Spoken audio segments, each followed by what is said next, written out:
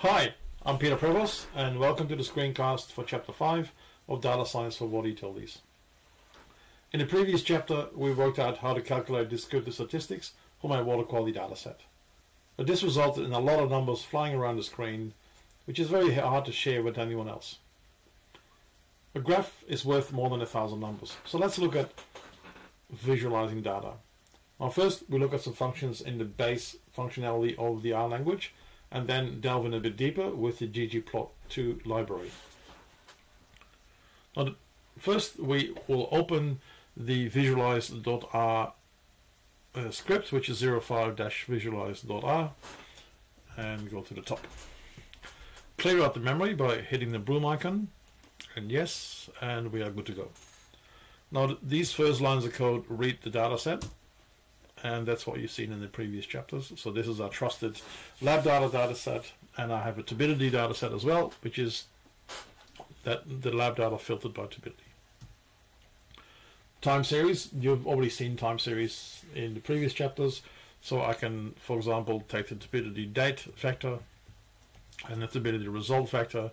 My type is a line chart, and I plot this and I get some sort of a time series. Histograms are run with the hist function, and the main parameter there is a vector. So here's the vector of all our results. Main is the title, so here's one without log transformation, just not very easy to read, but I can also shove the results into a logarithm function and then I'll get a log transformed plot. The number of breaks in the bar chart are calculated using a formula, and you can change that by forcing it with the breaks function. So for example, breaks is 5 will show us a chunkier histogram. If I go breaks is 50, then my histogram will become very sparse because a lot of values don't exist within this data set. Another useful way to visualize data, especially distributions, and compare them with each other, are box and whisker plots. Now let's first evaluate this code without line 33. So we have in line 34 a box plot which looks like this. Now the box plot function, we need to specify the data set, which is in this case the turbidity data frame. I'm taking the log of the result by, and this is the tilde symbol which you'll find near your escape key, by suburb. LES equals 2 means that the X labels are rotated by 90 degrees. I have nothing written, there's no title in that X axis, and the title of the graph, the main title, is Guernsey turbidity samples. But as you see, the B and is slightly cut off from the bottom, so we need to change something in the canvas below, and we do that with the PAR function, the paragraph function. And in this case we set the margins, and it goes from the bottom to the left to the top to the right. And if I run it now, you see that everything shifted a little bit. To give you an example, if I make this the right side 14, I get a graph that looks a bit like this. Now the interesting part of the box plot, let's just make this a bit more viewable. What we see in the box plot is the box itself, that is the 25th and the 75th percentile, and the thick black line is the median, so the 50th percentile, which in these cases is very close to the 75th or the 25th percentile.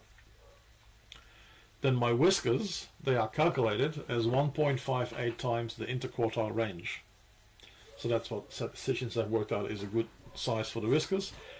Any other observation that is either higher than lower than that is an outlier.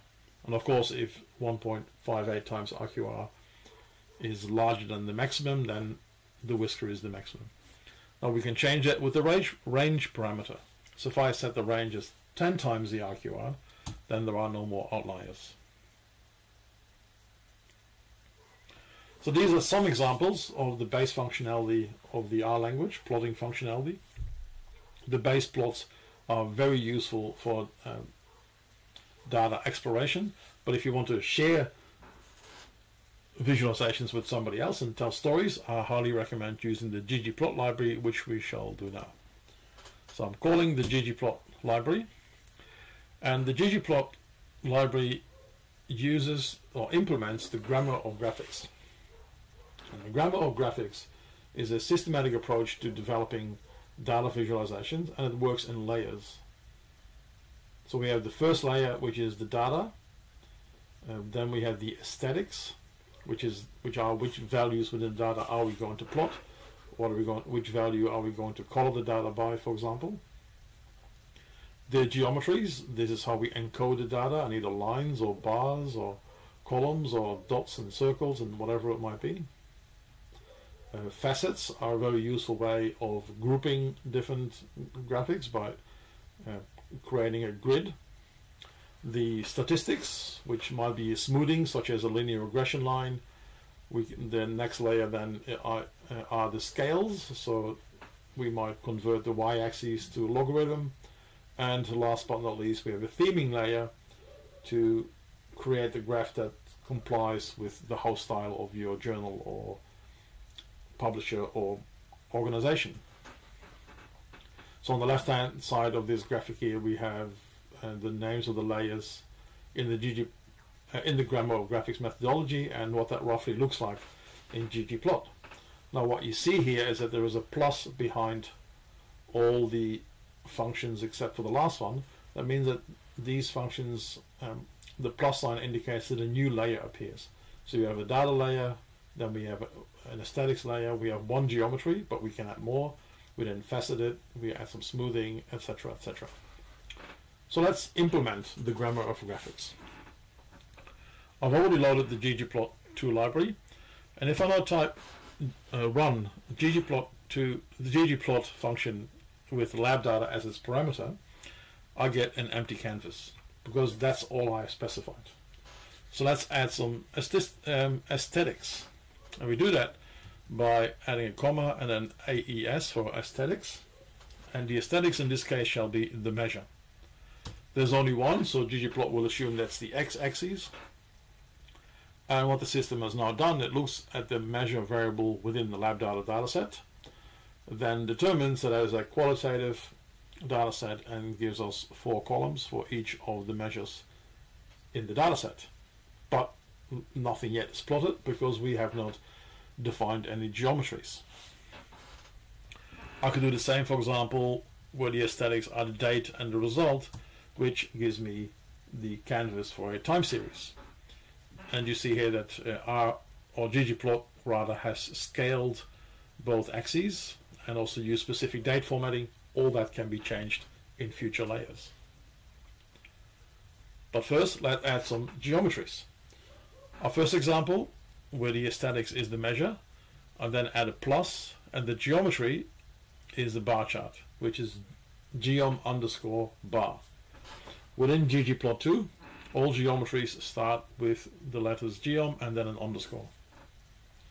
So for example, if I type geom_ and go through my auto completion, I'll get a very quick look of all the different geometries that are available. Far too many to explain in this screencast. The ggplot website has excellent documentation. So let's go back to our bar. If I run this, the geom_bar function will now count how many times each of those measures appears and create a bar chart. Well, this bar chart has no color because we have not instructed ggplot to use any colors.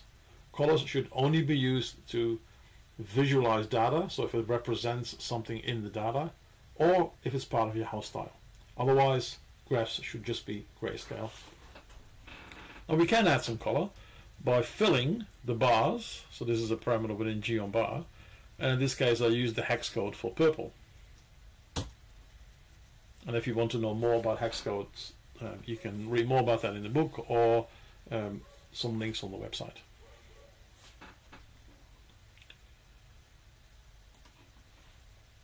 In the same way we can create line charts, but I'm adding another aesthetic in this particular example, which is the color. So I'm plotting the turbidity. and my aesthetics are the date and the result, so that's a time series.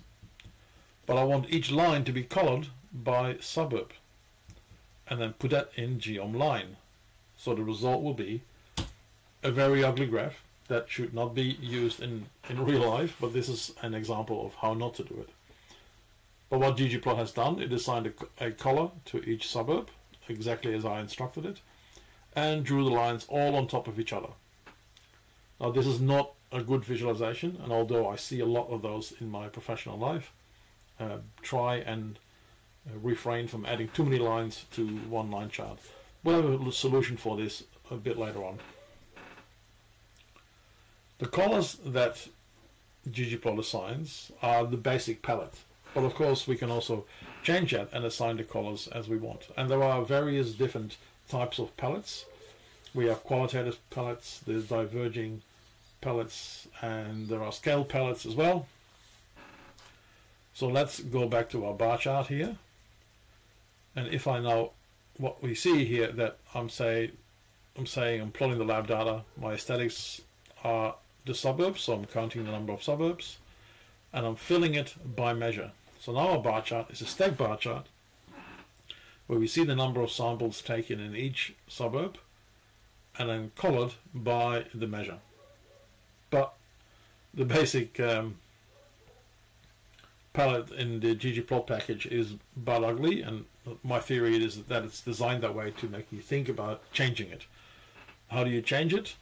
So in this case we say fill equals measure, so we need to scale the fill, and in this case I'm using the Brewer palette.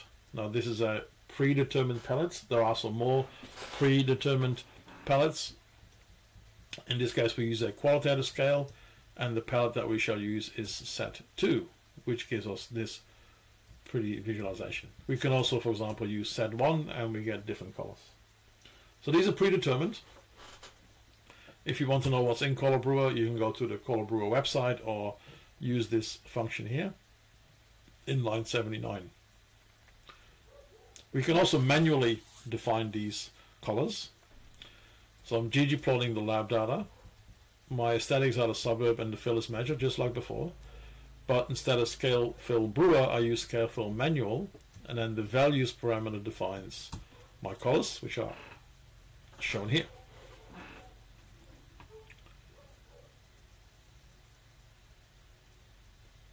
So let's go back to the ugly graph we had before, where we colored all these lines by suburb. Now one way of changing this is by using facets.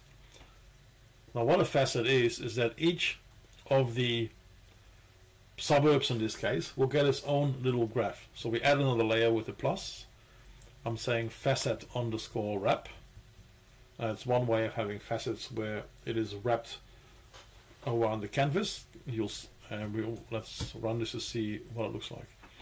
So now ggplot works out what is the best distribution of graphs, and each suburb now gets its own little graph. But we can increase the data to pixel ratio here by actually removing the colors, because they are no longer needed. We don't need to communicate the suburb by color because it's written in the ribbon on top. So here's a nice way to visualize that type of data. Having one line on a graph usually doesn't tell a story, because it requires the reader to view it and to assess it. But we can add additional layers to really tell a story with the data that is where an immediate conclusion can be drawn. So let's create a separate data set for the trihalomethanes, so THM. We group that by date, and then for each date we pick the highest value over all the suburbs. So this gives us a very simple table / data frame that looks like this. We have a date and we have the maximum THM for that specific date. Let's take that and put that into the ggplot function. My aesthetics are the date and that maximum value. Let's comment this out for a second. And if I run these, and I see I run it without the plus, the terminating plus there on geom_line. If I run this, I get a graph like this. What I can do now is adding a smoother, and in this case the method for the smoothing is a linear model. By default it uses a LOAS, and there's also other models available which you can find in the help file. So if I run these 3 lines, I'm now also getting a linear regression, which is pretty flat, with the grey ribbon in the background are my 5% and 95% confidence intervals. But what I also want to add to this graph, to add some context, is the limit of 0.25 milligrams per liter for THMs. So now we're telling a story, is that there's not an increasing trend, but we had 5 exceedances for THM within the GOMSI system.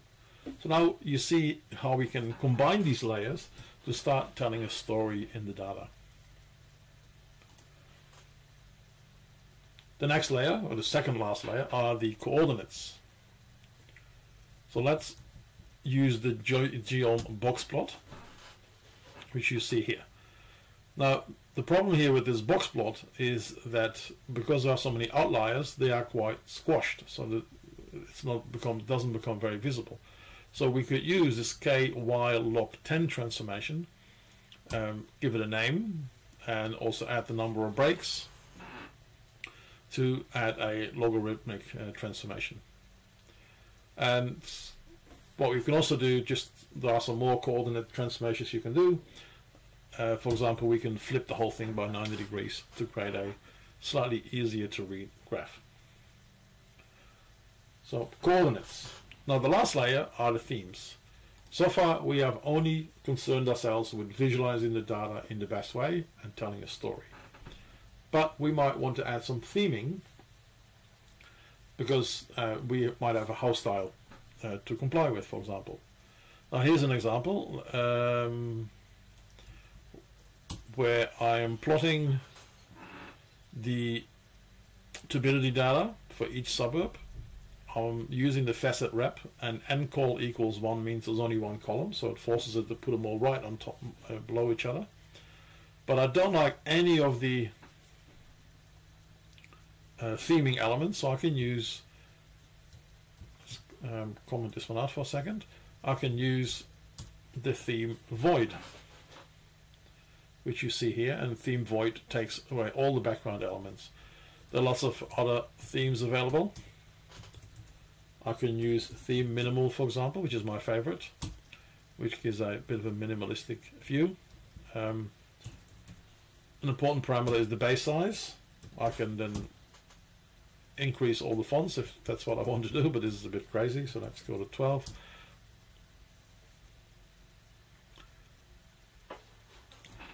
Lots of other themes are available. The way to find them again is type theme underscore and let your fingers do the walking by going through the autocomplete. So let's use theme light, for example, and remove this one. And this is theme light. There are also specialized packages that create their own themes, for example, theming for specific journals and so on. And you can also create your own theme.